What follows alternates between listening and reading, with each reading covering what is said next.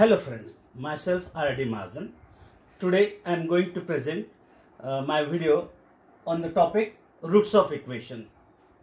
First example, find the cube root of unity. And to obtain this cube root of unity, let x cube is equals to 1. This 1 we can write as cos of 0 plus I sin 0. We know that cos 0 is 1, sin 0 is 0, and therefore we get value as 1. Then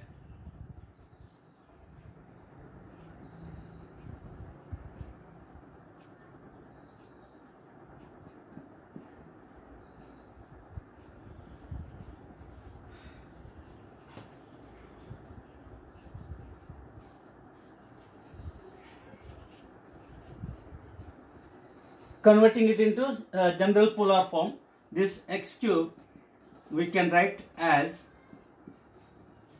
cos of 2n pi plus 0 plus I sin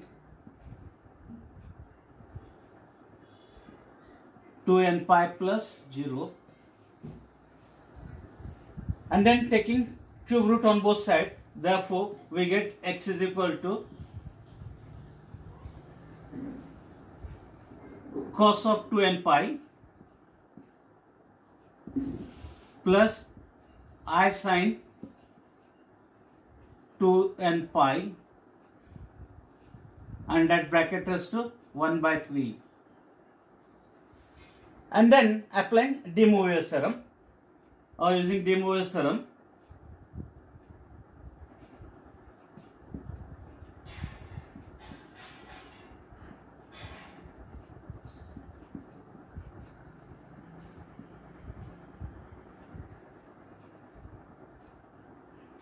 we get x is equal to cos theta plus I sin theta raised to n is cos n theta plus I sin n theta, and therefore as per that it is cos of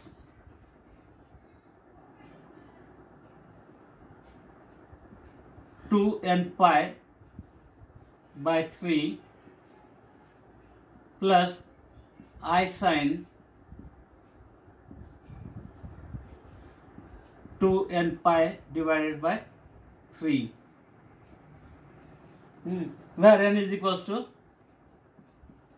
0, 1, 2.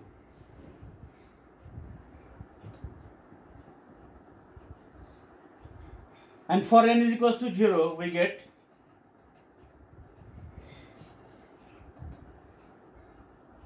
x is equals to cos 0 plus I sin 0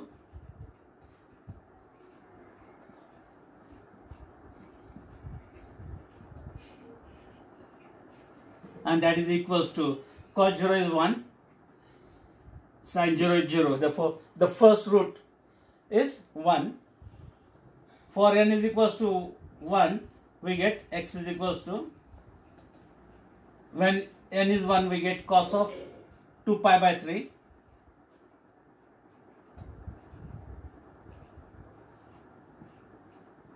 plus I sin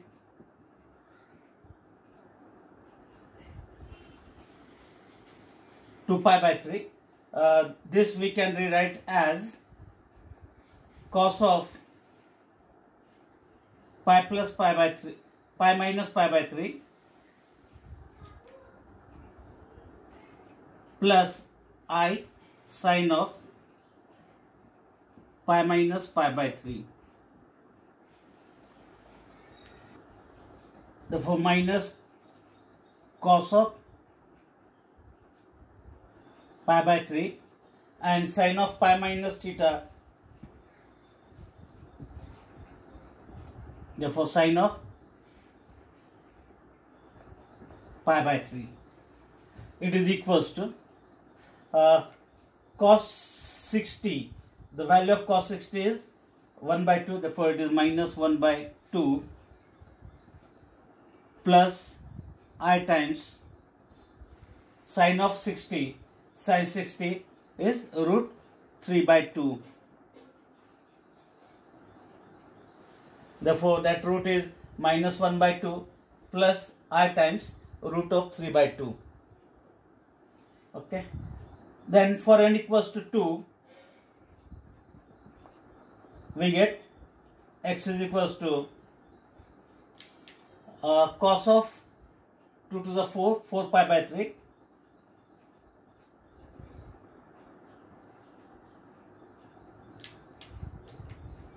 plus I times sine of again 4 pi by 3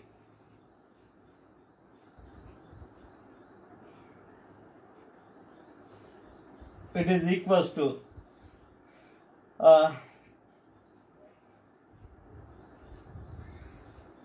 cos of pi plus pi by 3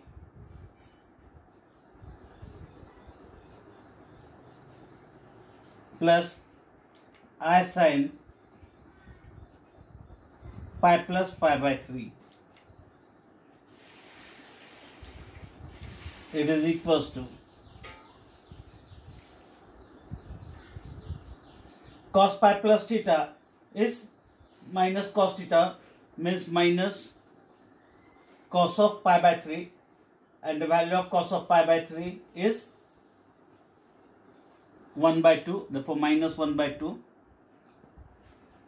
and sin pi plus theta is minus sin theta, means minus sin of pi by 3 sin 60 again root 3 by 2.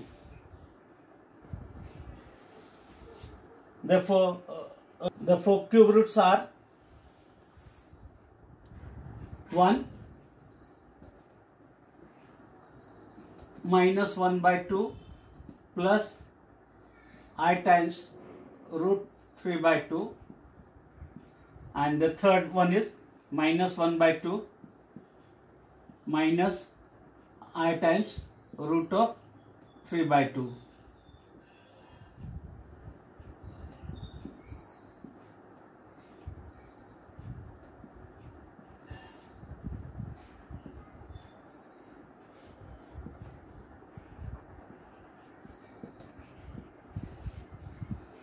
Are the cube roots of unity.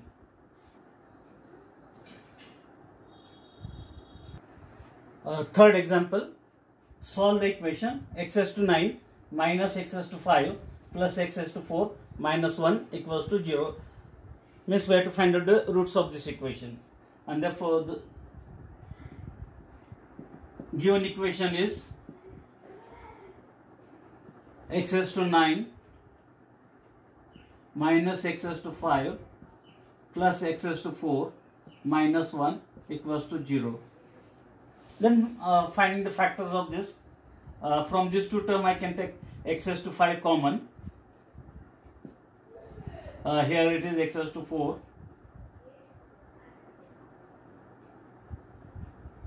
minus 1.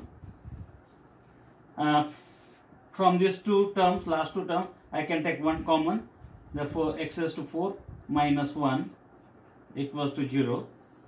It implies from these two terms we can take x raised to 4 minus 1 common. Remaining is x raised to 5 plus 1 equals to 0. That is, equating each to 0, we get x raised to 4 minus 1 equals to 0, and x raised to 5 plus 1 equals to 0. Then finding the roots of this equation, as we have obtained in the first two examples, and therefore we get x raised to 4 is equals to 1.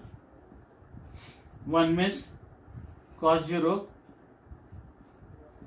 plus I sin 0. Cos 0 is 1, sin 0 is 0. Converting it into general polar form, it is cos of 2n pi plus 0 plus I sine of 2n pi plus 0. Then taking fourth root, we get therefore x is equals to cos of 2n pi plus I sine of 2n pi, that raised to 1 by 4. And then applying de Mobius theorem, it is cos theta plus I sin theta raised to n is cos n theta plus I sin n theta. As per that, it is cos of 2n pi by 4 plus I sin of 2n pi by 4, and this is equals to, in simplified form, it is cos of n pi by 2 plus I times sine of n pi by 2, where n is equals to 0, 1, 2 and 3. Therefore, for n is equals to 0, we get first root x1 as cos 0 plus I sin 0. For n is equals to 1, we get second root x2 as cos of n is 1, therefore it is pi by 2, cos pi by 2 plus I sin pi by 2.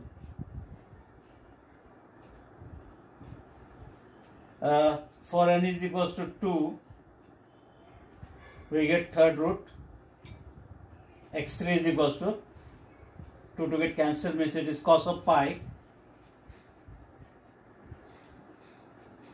plus I sin pi, and for n is equals to 3, we get x4 is equals to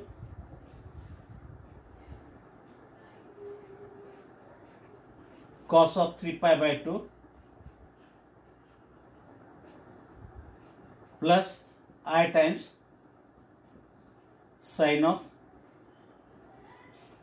3 pi by 2. First root, second root, third and fourth.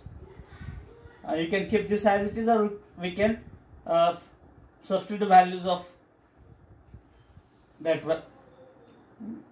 trigonometric ratios. Cos 0, sin 0, cos pi by 2, sin pi by 2, like this. Then solving the second equation, x raised to 5 plus 1 equals to 0. It implies x raised to 5 is equals to minus 1. This minus 1 we can write down as cos pi plus I sin pi. Cos pi is minus 1, sin pi is 0. Then converting in general polar form,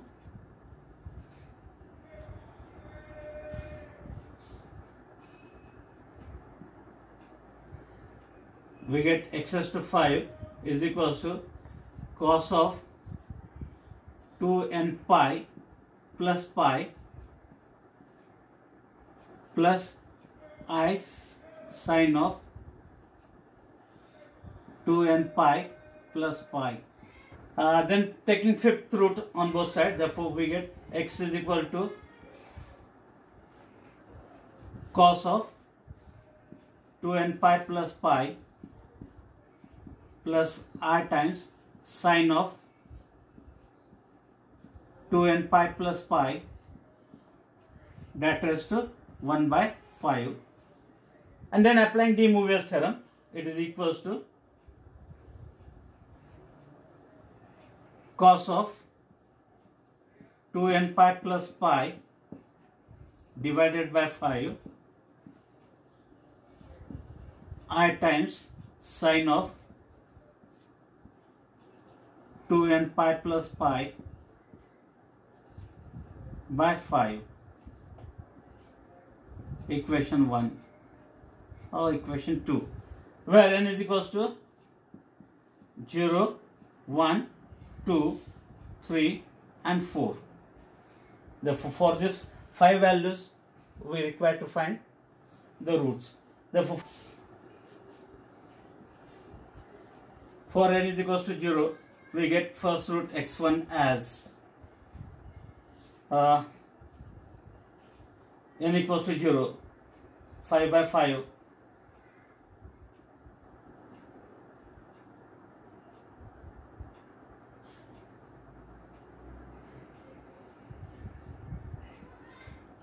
Therefore, it is cos of pi by 5 plus I sine of n is 0, we get pi by 5, first root. Then for n is equals to 1, we get the second root as it is 2 pi plus pi, means it is cos of 3 pi by 5 plus I times sine of 3 pi by 5.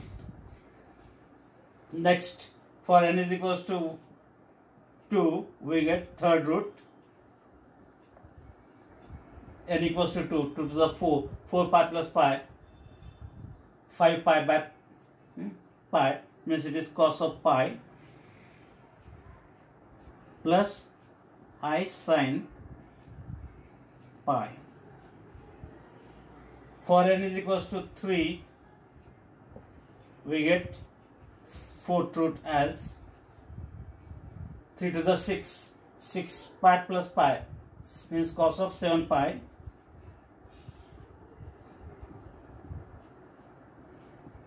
by 5 plus I times sine of 7 pi by 5. And lastly, for n is equals to 4 as 4 to the 8, 8 plus 1, therefore 9 pi. Therefore cos of 9 pi by 5 plus I times sine of 9 pi by 5. Therefore, these are the required roots. Therefore, like this, we can find the roots of any equation. In short, I will repeat the steps. First, convert that in polar form. Then convert it into its general polar form. And then take root, cube root or fifth root or fourth root, whatever, and then substitute n is equals to 0, 1, 2, 3 to obtain the required roots. If you are watching my videos, please like and share it, as well as subscribe to my channel for new videos. Thank you very much.